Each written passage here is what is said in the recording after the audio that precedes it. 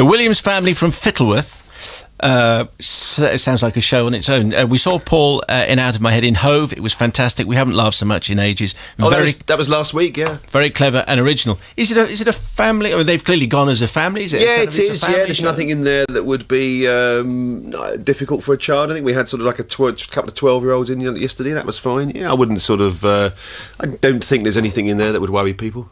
Because I would imagine there's an age restriction. People are coming to see Have I Got News for You? There must be an age restriction in the studio. I think it's 18, I think, yeah. That's probably wise. Even so, we see an edited version, but... Yeah, well, I don't know, again, without Have I Got News for You, there's probably nothing there. I mean, we don't tend to sort of go into a whole load of scatological stuff because you know it's not going to be used, and we try to be better than that anyway, really.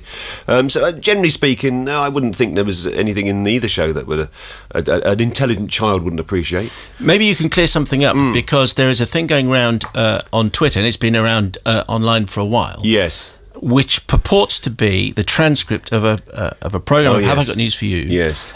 With Jimmy Savile on, and in this transcript, there's. I mean, it looks very believable. You take him to task and say, I don't think you should be on the show and all that. But John O'Farrell, who was one of the writers on the show, tweeted this morning saying it's all a fake. It is. It's all a hoax. It's all a complete hoax. I saw this. I mean, I think this came up around about sort of 10, 12 years ago, something like that. And I glanced at it then. It's got nothing to do with the show or how the recording went.